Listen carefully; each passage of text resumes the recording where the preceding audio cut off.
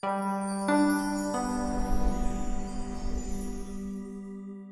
everyone, Gavin, Tait here. I'm so grateful I've been able to do most of the entire book of 1 Timothy with you all through this growth book. I'm going to be able to finish it off today. I'm going to do chapter 5 and chapter 6.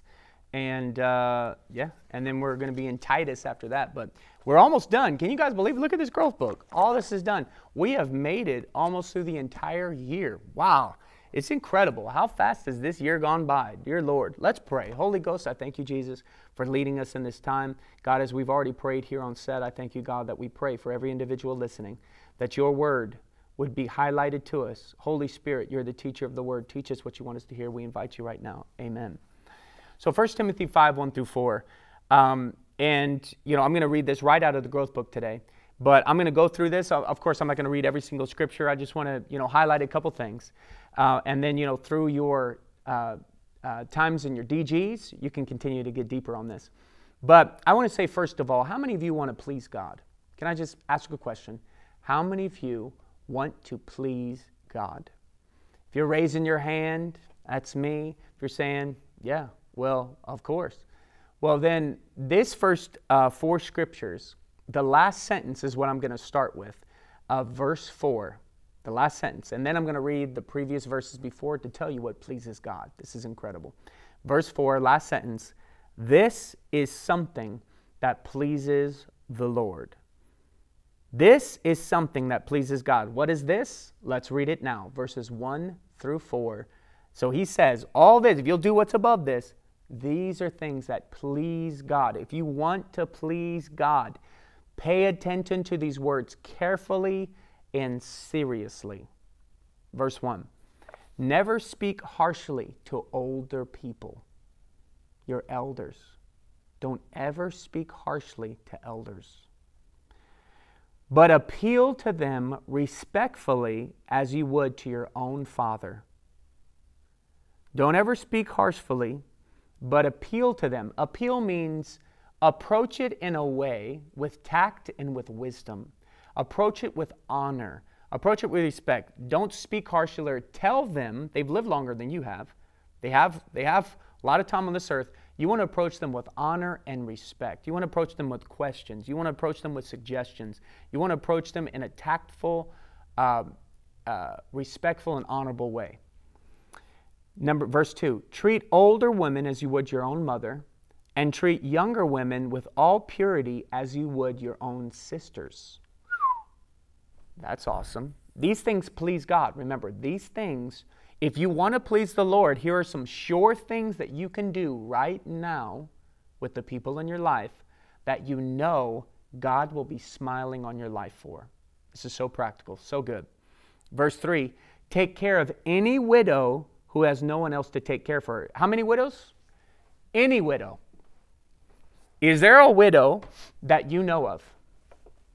So the Bible just told us, well, wait a minute, that was just Paul. He's just speaking to the church with Timothy because, maybe they had some widows.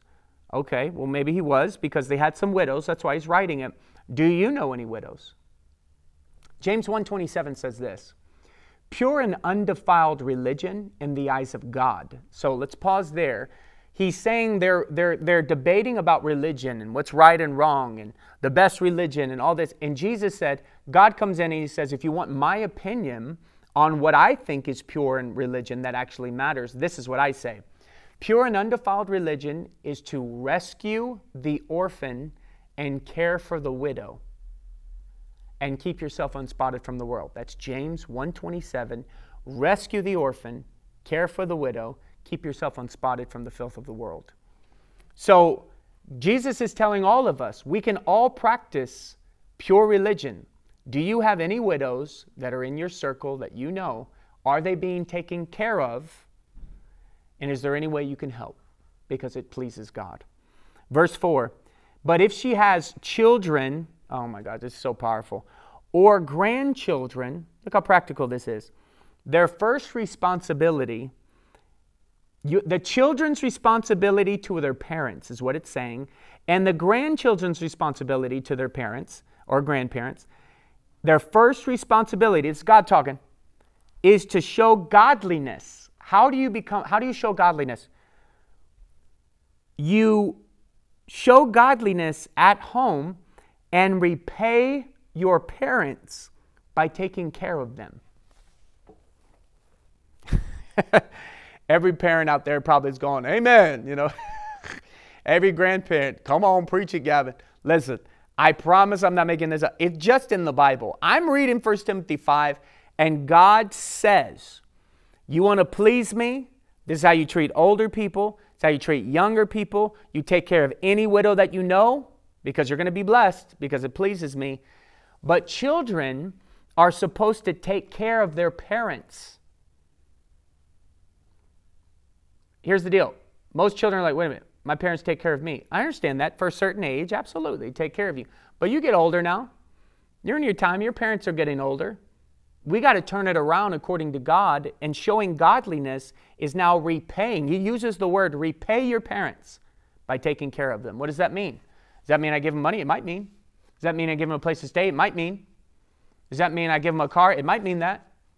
Any way that means taking care of them financially, with company, responsibility. This is very practical, and God's saying this is something that pleases God. Okay, we're going to keep going, and it's talking now about widows. It's talking about how a person prays at night, and it talks about how a person cares for their relatives. But verse 8, I want to say this. Those who won't care, 1 Timothy 5:8, continue on this relative speech, who won't care for their own relatives. Whoa. Especially those in their own household. That's your wife, your kids, have denied the true faith. Such people are worse than unbelievers. Wow. Okay. So you're worse than somebody who's never received Jesus if you're a believer who doesn't take care of his own family. This is what I got to say to people. Well, you know, the ministry's first. Church is first. What are you talking about? Your family is your first ministry. Your family is your first ministry. Paul is telling Timothy, listen, if you don't even take care of the people in your own household first, he's trying to talk about leaders. Remember, the whole book of Timothy is about leadership. How can you try to be a leader in God's house? You got to take care of your first responsibilities, he's saying, your first ministry, your own families. And then God will empower you in order to do the things he's calling you to do outside of that as well. Your wife and your spouse is your first ministry. Your kids, your next ministry. Your church or the place, your job, the place where you work and where you serve, your last ministry. And then everybody else is outside of that. So you got to know what God's telling you to do, but understand the first priorities in your life. And he's saying you got to take care of those. A person who doesn't take care of them is worse than even unbelievers. Wow. So he's talking about widows, how to do that, younger widows. Let's go all the way to the, let's go all the way to the end in verse 18 and 19 of 1 Timothy in this chapter, and then go to the next. Verse 18, or verse 19, do not listen to any accusation against an elder unless it is confirmed by 2 or 3 witnesses. Do not listen to any accusation. And it says an elder, but I'm talking anybody. Unless it is confirmed by 2 or 3 witnesses. Now, what is he trying to say?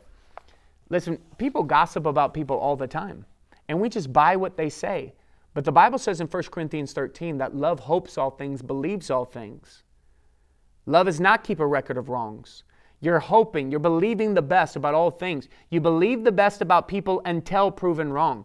And this is the way we have it in society. It's the way we have it in our world. Believe they're guilty until proven innocent. That's not how this works. Believe they're innocent until proven guilty. That's the way God wants us to be. He wants us to continue to believe the best about people. So you don't just buy it because that person said it. Really? Oh, man. Have you ever talked to that person? Has it been confirmed? He's saying you got to have more confirmations about this. Really, really powerful. Verse 20, those who sin should be reprimanded in front of the whole church. This will serve us as a strong warning to others. So a lot of people have taken that verse and been like, so we got to call out everybody's sin. He's not talking about that. He's talking about in the context of what that sin is. We could talk more about that, but just understand that's not what he's saying. It's not saying that we're doing it wrong in our churches because we're not calling out everybody's sin from the stage, okay? Verse 22, never be in a hurry to appoint a church leader. Do not share in the sins of others, but keep yourself pure. Don't be in a hurry to appoint leadership. You see, I understand you need somebody for that position, but you don't want to be in a hurry. You don't want to be in a hurry. God says you want to do things in peace. Remember this. Never forget this. This is where I'm going to end. Satan pressures, pushes, God leads. Satan pushes, gets you in a rush. God leads, puts you at peace. God leads with peace. Satan presses, pushes, gets you in a rush. Anxiety, confusion. God doesn't lead us that way. I pray you're touched today by this. This is a beautiful chapter. We're going to come back with chapter 6 in just a little bit. God bless you today. I pray you're blessed for the rest of your week as you talk about this chapter. Get into His Word. We'll talk to you again later. Thank you, church.